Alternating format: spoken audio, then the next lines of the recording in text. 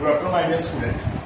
Today, I am going to revise the chapters 1 and 2. In my last class, I already started to revise the chapter 1. I discussed about what is the definition of topographical map, characteristics and importance of the topographical map, and the different type of slopes. Now, today I discuss about the main two things. The first is the settlement patterns and also about the drainage system. Then what is the settlement pattern? That how the houses are being found, in which way or in which structure that the houses are found in a topographical map. What are the types of the settlements they are living in the topographical map? This pattern of the settlement is known as the settlement pattern of a topographical map. Now the settlements are divided into the three parts. What are the settlement patterns are divided into three parts? What are the three parts? First is the nucleated type of settlement, or either also known as the compact type of settlement. Second is the linear type of settlement, and the third one is the dispersed or scattered type of settlement. Now, what is the nucleated type of settlement? That when all the houses that are located, when very close with each other. It's like this. All the houses when it located very close with each other. One small place when all the houses are located very close with each other within a small place. This type of settlement pattern is known as the nucleated or compact type of settlement. So again I repeat it. In which type of settlement pattern all the houses are located very close with each other. This type of settlement pattern are known as the nucleated or compact type of settlement. Now the second is the linear type. What is the linear type of settlement? That when the houses are being found in a line wise. In which type of settlement pattern all the houses are located in a line wise. This type of settlement pattern is known as the linear type of settlement. Again I repeat that in which type of settlement pattern all the houses are found in a line wise. This type of settlement pattern are known as the linear type of settlement. And the last one is the dispersed type. Dispersed type means when all the houses are located very far from each other. In which type of settlement pattern all the houses are located very far from each other. This type of settlements are known as the dispersed or scattered type of settlement. Again I repeat that what is the dispersed or scattered type of settlement? In which type of settlement all the houses are located very far from each other.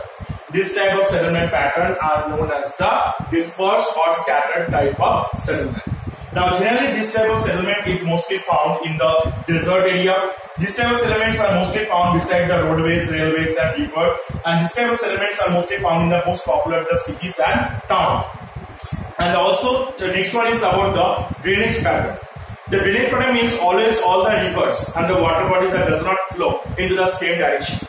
Sometimes it flow in the here and there in the different side, different structure it flow. So according to it, these are patterns of a river. It's known as the drainage pattern. So this drainage pattern is divided into the three parts. First is the dendritic type of drainage pattern. Second is the radial type of drainage pattern, and third one is the trellis type of drainage pattern. Now the first one is the dendritic type of drainage pattern. That when all the rivers from the main river, when the other rivers are being come out from the main rivers, and it look like the branches of the tree. This type of the river pattern, when the small rivers come out from the main river, this type of the river pattern is known as the dendritic type of drainage pattern. The second one is the radial type. What is the radial type? That when from the one particular place when the rivers have come out from here, like the volcanic eruption.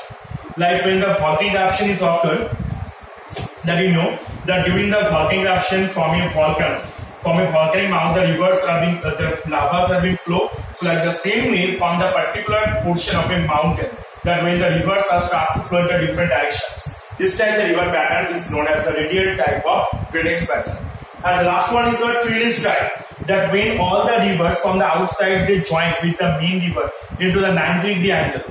This type of river pattern is known as the trellis type of drainage system. Again I repeat, the drainage system is divided into the three parts.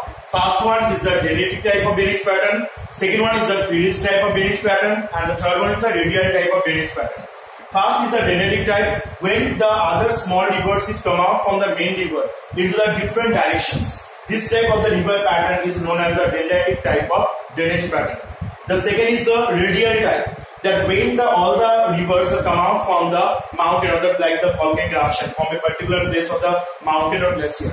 This type of drainage pattern is known as the radial type of drainage pattern. And the third one is the trellis type, that when all the small rivers are joined with the main river into the 90-degree angle. This type of river pattern is known as the trellis type of drainage pattern. So these are the things, and one more thing that is about the occupation. From the topography and map, by the seeing color, we have to identify about the occupation. By which way? That the different colors, they represent the different things that we know before only. Like the yellow color, they represent the agricultural land. So those areas it covered with the yellow color. We can understand this area of people, their main occupation is agriculture.